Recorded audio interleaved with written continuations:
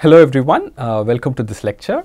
We've been talking about basic concepts once again. A lot of it hopefully is familiar to you from your previous Statistics 1 course, but hopefully you're getting a good opportunity to brush up the ideas once again. Okay. So we've seen what a probability space is, we've started working with it, we've started computing probability of events, we started using properties of these probabilities of events, what happens when you complement, what happens when you take disjoint union, what happens when you take union, intersection, etc., etc. So we'll proceed with this study, but before that there is this notion, very important notion of something called distribution. Okay. So if you look at a sample space, the probability of the entire sample space is 1, right. So that's what the axiom tells you. The first axiom is that probability of the entire sample space is 1, and then there are these outcomes and events. Okay. So this probability of the sample space sort of gets distributed over the outcomes in some sense, right. So that's the distribution. So that gives you a sense of how the probability is distributed over the outcomes, and that's the way in which you can describe the probability function. Okay. So we saw how when you toss a coin, the only thing the probability function has to do is to assign a probability to heads. Everything else takes care of itself, right. So probability of heads is something, probability of tails is 1 minus that, and that's it. There's nothing else that can happen.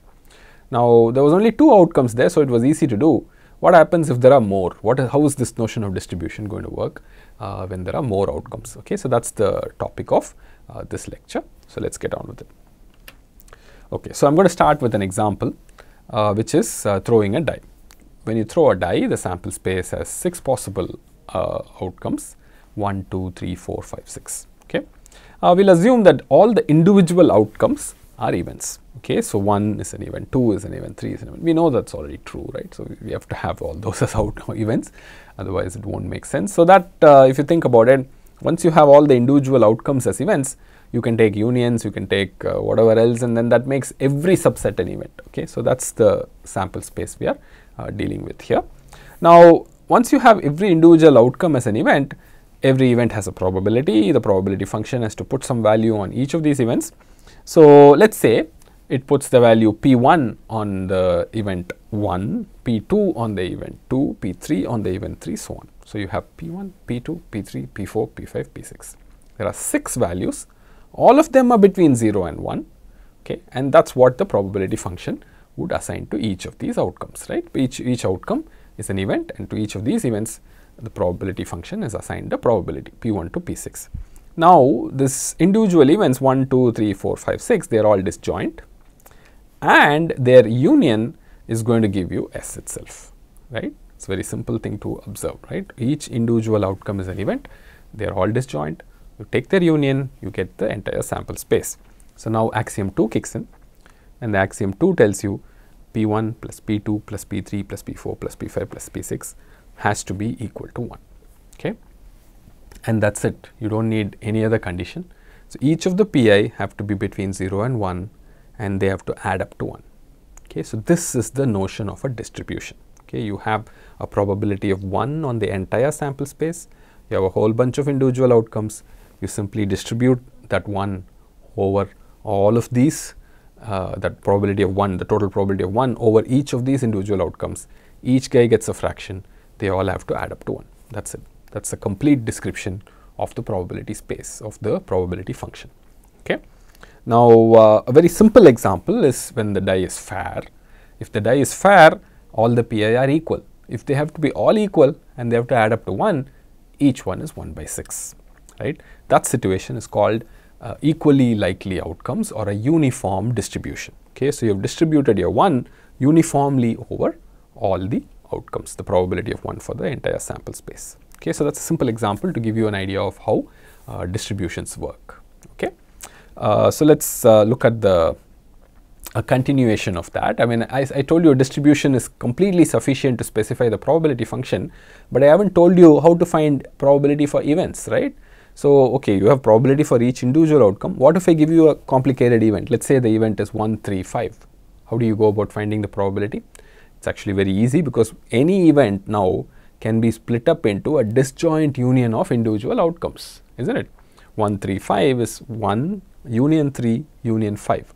Now disjoint union of events, you know that axiom 2 kicks in, you simply have to add the 3 probabilities. So you get P1 plus P3 plus P5. Okay. So this way, once you assign your distribution, once you take your probability of 1 for the sample space, distribute it over each of the individual outcomes, you are done specifying the probability function. Okay. Any event you give me, I will tell you what the probability is. Right? The probability function becomes fully specified when you specify the distribution. Okay. So you'll see this word distribution used over and over and over again when people describe probability spaces. In fact, nobody will say probability space. In fact, they'll just say distribution. I'm working with this distribution. I'm working with the normal distribution. I'm working with uniform distribution. Some such distribution they would say, and then that completely defines the entire probability space for you by defining the probability function properly.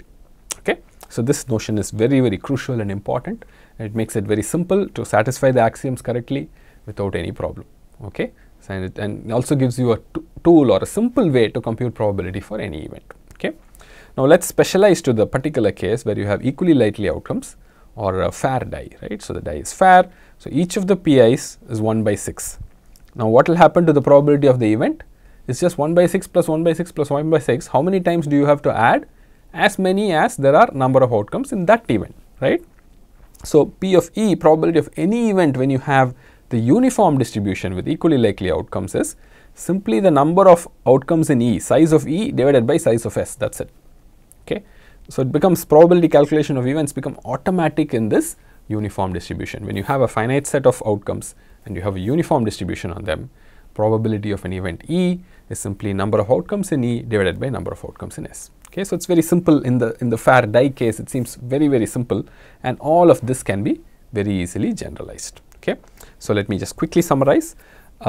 Distributions, the idea of distributions is to assign probabilities to each of the individual outcomes in your sample space. Of course, there's a question of when is this possible, right? This is possible only when you can identify and count the outcomes, isn't it? One after the other you should be able to count. Only then you can assign to each one a uniform, some probability. You go one after the other. You should be able to go one after the other and then give each of them something. If you cannot go one after the other, you cannot count 1, 2, 3, etc., then you can't do this, right? So this distribution will not work in such a easy way. So such kind of sample spaces or sets are called countable sample spaces. Sounds very complicated, but you can just think of a finite sample space, right? So any finite sample space, finite set is definitely countable. You can do 1, 2, 3, first, second, third, etc. Just give it some probability and go through and finish it off. Okay, so that is called, that's the idea of a distribution. A particular example is this uniform distribution on a finite sample space. You have a finite number of outcomes, whatever those outcomes may be, you simply say I have a uniform distribution on those outcomes. That defines the probability space for you, that defines the probability function for you. You have equally likely outcomes. Every outcome is equally likely. So probability of any one outcome is 1 divided by the size of the sample space. Probability of any event is number of outcomes in the event divided by the total number of outcomes in the sample space. Okay, a very simple probability space to work with. Of course, the problems themselves can be complicated, so the sample space can get hopelessly complicated. We need more tricks to simplify our work, but still this notion of describing a distribution like this is very, very important. Of course, the distribution need not always be uniform. You may have a non-uniform distribution, in which case it's more painful, but at least in the uniform distribution, it's very, very easy to do this. So this is something to remember. Okay, so we're going to see a bunch of problems next, as is our usual thing that we do when we look at this lecture. We describe an idea and then we describe a few problems to drive the idea home. You'll have more problems in your practice assignments and graded assignments. And I mean, I don't have to repeat myself for the 10th or the 20th or the 30th time. Doing problems is the only way you learn. Okay, so let's get started.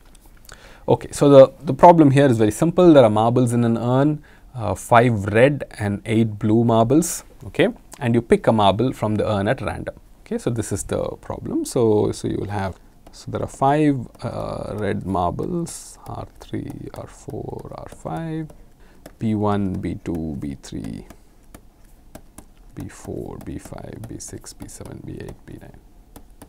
It's only 8. Okay, so let's stop at 8.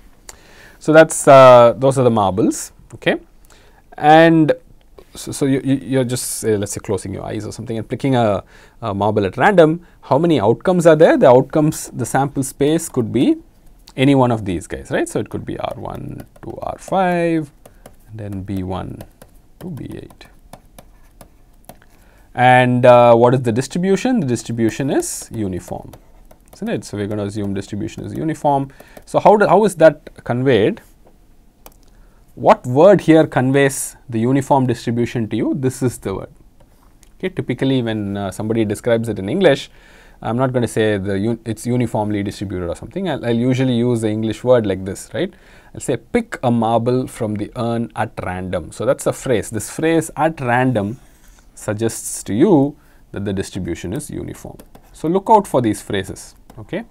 They're very common, they're slightly non-mathematical as in it's in English, but you should just read it and understand that when somebody says I'm doing something at random, they imply that there is a finite set of possibilities and I'm going to pick one uniformly at random. Okay, so the uniform distribution is implied.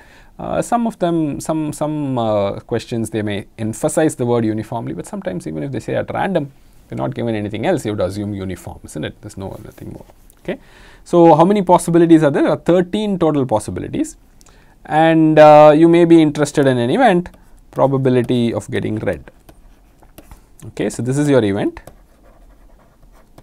So the probability of that event is, the denominator you have total number of outcomes, size of S, which is 13. The numerator you have the number of favorable outcomes, and that is 5, isn't it? So it's quite easy to compute these kind of probabilities over a uniform distribution, just count, that's all. So what is probability of blue? It's going to be 8 by 13. Okay, so this is the ease with which one can work with a uniform distribution, and then notice how this at random word or phrase suggested the uniform distribution to you. Okay, all right, hopefully this was simple. Let's move on to the next problem. This one is slightly more complicated, and that's just because maybe the sample space is larger. Okay, so you're throwing 2 dice. Okay, each of them is 1 to 6, 1 to 6. The first one can be 1, 1, 1, 2, like that. And the question is asking you about the probability that the sum of 2 numbers is 8. Okay, so it's not really mentioned, but let's try to write down the outcomes. The best way to write down the outcome is like a pair, right? So you can put 1, 1, 1, 2, 1, 3, 1, 4, 1, 5, 1, 6.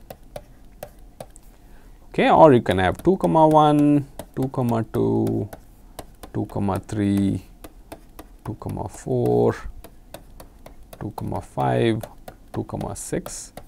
And I'm not going to write everything out for you, so you can go all the way to 6, 1, 6, 2, 6, 3, 6, 4, 6, 5, 6, 6.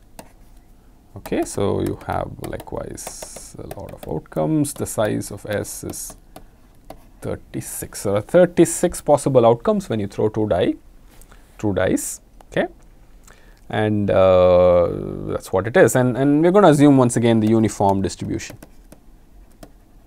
Okay, so what in this problem is suggesting the uniform to you? I mean, I haven't really told you. I'm just telling you in words. It's not given in the problem. Usually, you know, 2 fair die are thrown. It means, I mean, you expect the distribution to be uniform. It's fair dice, so you expect it to be uniform. Okay. Now, what is the probability that the sum of the 2 numbers is 8? Okay. Now, the event E I'm interested in is sum of the 2 numbers is 8. Okay. So 1, 1 and all is not there. All the way up to 1, 6 is not there. The guy that qualifies is 2, 6. The next guy that qualifies would be 3, 5. Next guy who qualifies would be 4, 4.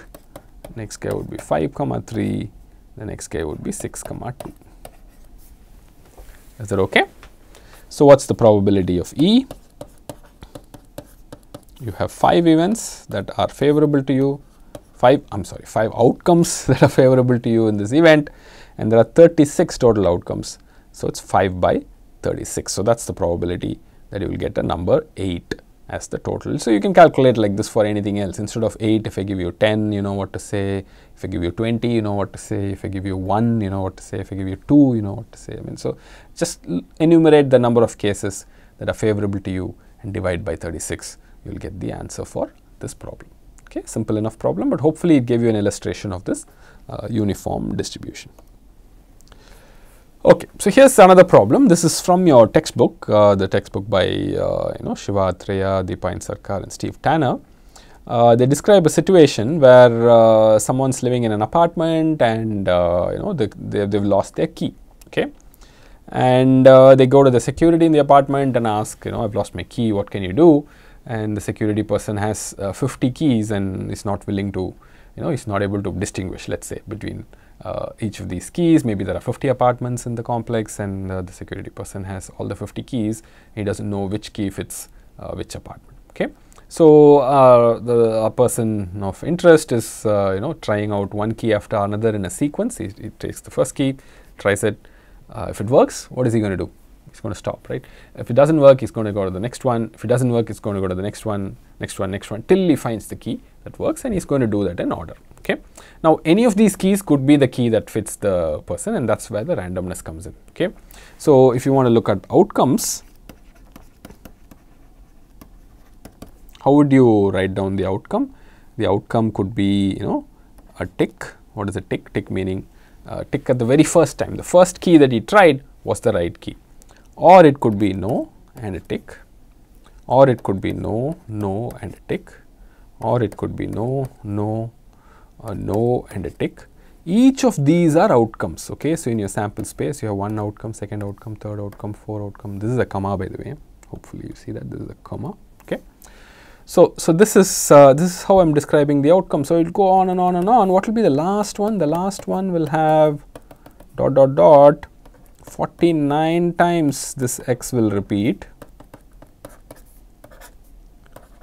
If I were to own that apartment, I think the last outcome is guaranteed to happen with probability 1, right? So, I mean, I try it in a sequence. I'm sure it will never get, I'll get the last key to be the right key. I mean, that could be because of just my own experience with how lucky I think I am. But, that's not a reasonable assumption to put on this probability space. And is a uniform assumption reasonable for this?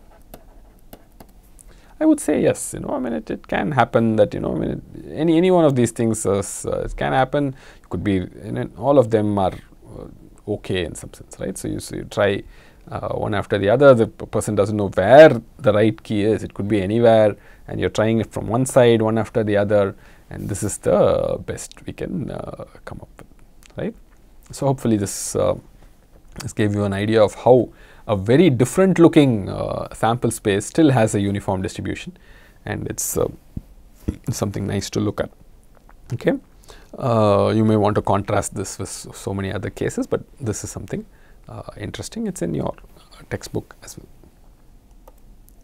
Okay, so the last question is again something that I picked up from your textbook. It's very interesting. It has a different way of thinking about it. So 3 people, and there are 3 hats. Let's say 3 people from a cricket team. They have 3 hats, and the 3 hats get mixed up. The identical hats. There's nothing to distinguish between them. And so notice what happens. There are 3 people: P1, P2, P3. These are the 3 persons. Okay, and their hats get mixed up, and various possibilities can happen now. What are the possibilities? It could be that, the hats get mixed up and each person is picking up the hat. Maybe P1 picks up H1, P2 picks up H2, P3 picks up H3. That can happen. Or maybe, H1 here, but, H3 here, H2 here. This could happen. Or maybe H1 itself did not happen. Maybe this became H2, and then I guess this became H1, this became H3. This could happen. Or, this is H2, this is H3, this is H1. This can happen. Maybe the first person picked up H3, and then the second person picked up H1, H2. Or the first person picked up H3, second person picked up H2, second. Okay. So that's it. That's all the possibilities. So if you want to put up in an outcome, so you would get all these outcomes. This is your sample space. Okay. So the 3 hats got mixed up: H1, H2, H3, and each person picked up the hat. The first person could pick up H1, second person could pick up H2, third person H3, or any of the permutations of 1, 2, 3, or H1, H2, H3 is possible. Okay. So a lot of people, when they write down the sample space, they'll simply drop the H also. what is this H doing here? It's just additional ink that's wasted, right? What is really important is the 1, 2, 3 and the sequence in which the 1, 2, 3 comes, okay? So quite popularly people just use the permutation, okay? The first one is a permutation 1, 2, 3 in the same order. Second one is a permutation 1, 3, 2 in the same order, etc., etc., etc., okay? So this is the outcomes, and this is, I think a uniform distribution is very reasonable here, right? So we have said, right, each person picks a hat at random, okay? So it's very reasonable to expect a uniform distribution over each one of these outcomes, okay? That's okay. So now the question that's asked is, what's the probability that none of the persons get their own hat, okay? So the event E I'm interested in is, none of them should get their own hat. So if you look at H1, if H1 shows up in the first place, I'm done, right? So because the first person got their own hat. If H2 shows up in the second place, I'm done as also. So that case is also not interesting. If H3 shows up in the third place, that's also not interesting, okay? So looks like you have very few cases, isn't it? So first one is rolled out, second one is rolled out, third one is also rolled out, fourth one is okay, isn't it? So fourth one is okay. So it could be H2, H3, H1. Oops, where did I go? It could be H2, H3, H1. What about the next one? H3, H1, H2, that's also okay. What about the last one? H3, H2, H1? No, because H2 is the same, right? So that's it. So there are only two events which gave you this. So probability of E is 2 by 6 or 1 by 3. So the probability of 1 by 3, none of them are going to get their own hat, okay? Now this problem is quite simple. The way I did it with just 3 persons, it seems very, very simple. I want you to think about 30 persons. Okay. Now, well, when will 30 persons have the same hat? I don't know. I mean, it could be some reunion or something where all of them were given a hat and they were asked to put it into some place, and then they have to go back and pick it up, and then they realize nobody knows what their original hat was, right? So they start picking up randomly. If you have 30 persons, unfortunately, the number of permutations of 30 is really, really, really large, right? So 30 factorial is very, very, very large. But I might still be interested in this probability. What's the probability that none of them get their own hat, right? So this could be something of interest to me. Do you think there's a reasonable way to do this? You can't, of course, write down all the possibilities. It will take probably the rest of the universe's lifetime or something like that to finish in that mode. So we need something smarter. So that's maybe it's possible. I'll urge you to think about it. So that's an open problem for you. Think about how you can compute the same probability when there are 30 persons instead of 3. Okay, so such permutations where none of the original positions are in their own place, right? So that's called a derangement, and this is called the probability of a derangement. There are lots of solutions. I'm sure all of you will go search it on Stack Exchange and all that. A lot of people will write up things on it, try to understand and look up how to find probability of derangements. It's an interesting problem. Okay, that's the end of this lecture. We'll hope we saw the notion of a distribution. In particular, we saw the example of a uniform distribution and how to start working with uniform distribution, writing down the outcomes, writing down the favorable outcomes, number of favorable outcomes divided by total number of outcomes is the probability of an event in uniform distribution. Okay, thank you very much.